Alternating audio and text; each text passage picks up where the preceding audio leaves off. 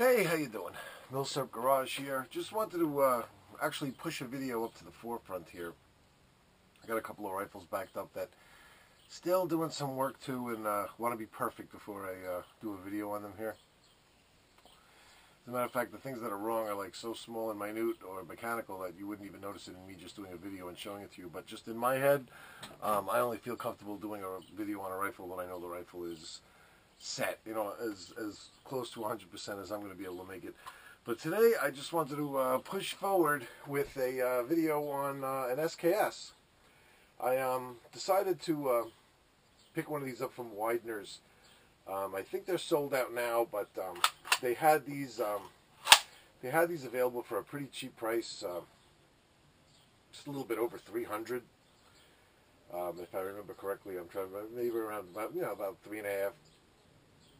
And there's people that they were talking a lot of junk about them, saying that they're not a true Model 59. They're a 5966 that had the grenade launcher stuff removed from it, and they're just kind of pieced together. And even Wideners themselves, they had some kind of story up on the original posting about something about them being surplus for the Bosnian War that were all crated up and refurbed but then never used, and then they took that down. So people were saying, like, what, did they just make that up? Was it true? And you know what? It was like this whole gossipy thing in the SKS community. I started to get into wanting to have one of these. Then, of course, you find yourself just bouncing around like the SKS boards. There's always message boards for every different particular type of gun, and this way, you learn about the different variants and and things to look out for before you actually purchase. And I had read that people were saying that these things were questionable and that they were just like parts guns thrown together, non-original, no collector's value. And I'm like, the way I'm thinking about it, I'm like, I could probably track down a Russian one, and here where I live, they're closing in on $1,000 now, man. You see them in gun stores for $7 change, $8 and change now, whatever. It's only a matter of time before these things start commanding four-figure values. The nice Russian ones, I mean, and even the Chinese ones and the Yugo ones, they close in as close behind in price. It's not like they're cheap, not as cheap as Wideners had them, that's for sure. Half the price Wideners had them for than what I see them for retail where I live. So the way I looked at it, I don't really know much about an SKS. It's kind of new for me as far as Milsurps go. I'm more into the World War I, World War II kind of stuff. This, for me, was reaching out. I didn't have anything that used the 7.62 by 39 cartridge. So moving into like a mid-sized cartridge for me was even like a big step. Had to think about, do I really want to stock another round? And it's a round that's certainly going to be available for a long time, and it's not really that crazy expensive. The availability is there. You can get the round cheap. You know what I mean? You could buy nice non-corrosive stuff, steel cased, but at least it's non-corrosive. So I decided to do it, and I was really surprised with how nice it is. It's actually pretty decent. It still has the knob here, this adjuster for the gas block here to make it semi-automatic or single shot because of the grenade launcher attachment that was originally on there. But I think that's kind of cool, actually. That if you really wanted to just fire one round at a time, because I'm kind of used to that even with some of my older Milsurps, that you can just flick this over, shut off the gas block, so you really don't get any junk in there. It doesn't get dirty. You kind of seal it off so this whole area stays clean, and just cycle the action manually and load one round at a time. If you're just doing some plinking or just target shooting for accuracy, and you really just wanted to shoot one round, look through your glass, see where that hit. Shoot another round, look through your glass, see where that hit. I'm kind of used to that just because of the older rifles I have.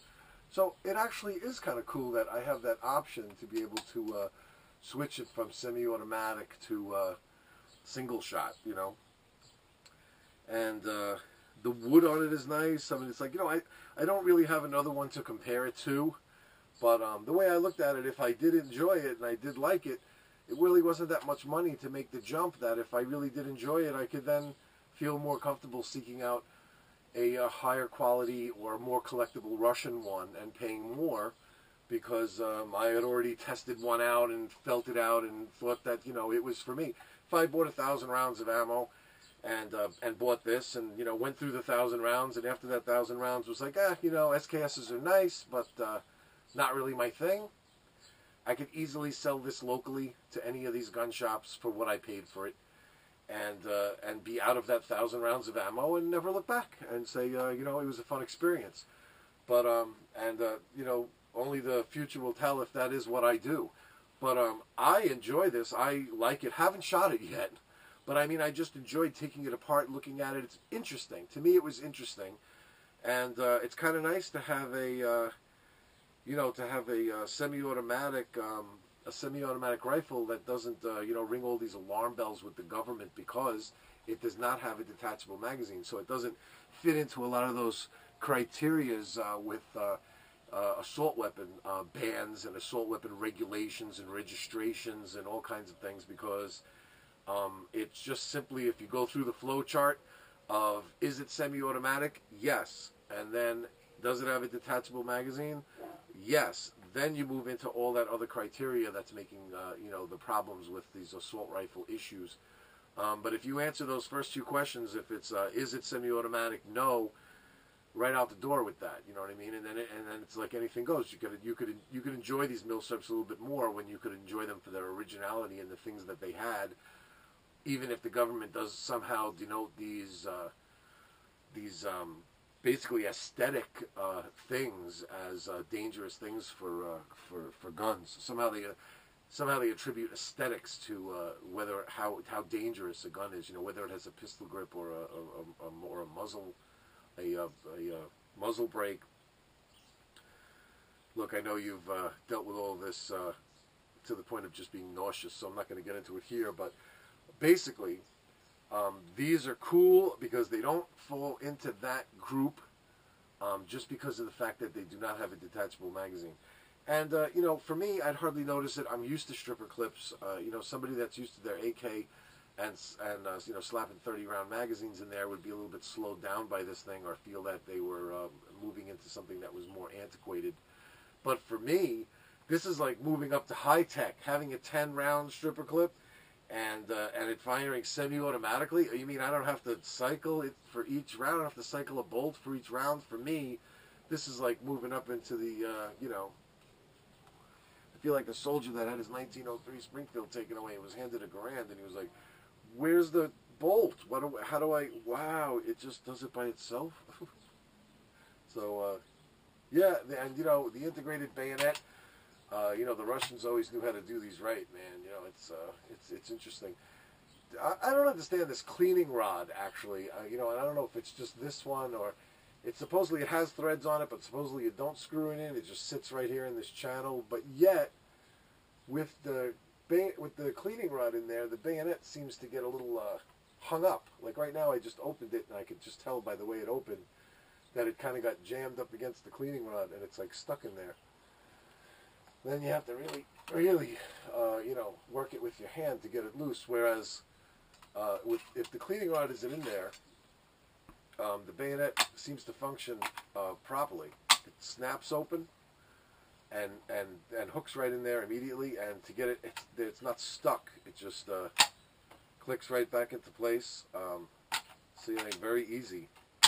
And with this cleaning rod in there, it's this head of it seems to be maybe a little bit too large.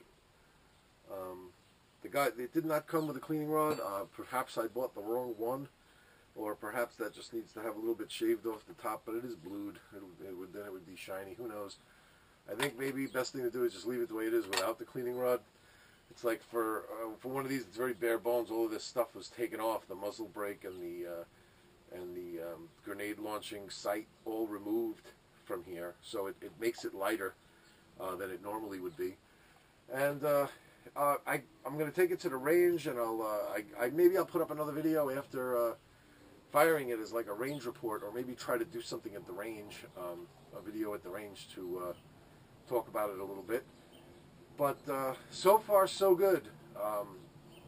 It's a shame that they're all sold out, because at this point I would recommend, getting one, just because if you just want to have a shooter, you know what I mean? If you want to have one that, you'll pass on to your kids, and how somehow people are talking about them, like the collectability, like that one day these things will be worth $1 million. But you know what? If you just want a nice shooter, you want to own an SKS, and you don't want to break the bank, because these things used to be dead cheap, but not anymore. But 300 and change is it's not really all right. It's you're paying a premium than what you used to pay 15 years ago. But it's not insane. I'd see a couple of SKSs. I'd walk into one gun store, and the one that I'm unfamiliar with, and be like, look, this guy's got 7 SKSs here. Look, 2 Chinese ones, 3 Yugo ones, and a couple of Russians. He's got so many of them. He's got to be offering a good price here. You know what I mean? He's got a bunch of them. No, I'd ask. I'd be like, how much is that? Yeah, all right, go smoke another one back there, buddy. Because it's out of control. So I finally felt like I got an SKS where I didn't get ripped. So thanks, Wideners. As far as misrepresenting them, look, business is business. They're not lying to you. They're telling you exactly what it is, and it'll be up to you to figure out exactly what it is that you're getting in relation to the others. And the chat boards did help. They all tore it apart, but it's they had said they were like new, unissued. Unissued, kind of, like that word "like" was thrown in there. But yeah, the parts. When I took it apart, the gas piston and tube and all the parts, they did look brand new. It was very, very, very clean. You're definitely not buying one that's got a lot of wear on it and that you got to worry about. The bolt was nice. It was everything looked fresh in there. And after a complete cleaning, it wasn't all loaded with cosmoline like you get these either. It was just kind of loaded with oil. It looked like it was heavily coated with oil. Apparently these were refurbed maybe 5 years ago, something like that, 4 or 5 years ago. So it looked like they just put a light coating of oil, and they were only very, very small areas where there was some cosmoline. But after a complete cleaning and, gun scrubbing everything out, blowing it out with compressed air, lightly oiling what needed to be lightly oiled, greasing a couple of parts that were important to grease, it really, really feels much better, and the trigger feels much better. So that's that. The Wideners hybrid weird SKS. Enjoy.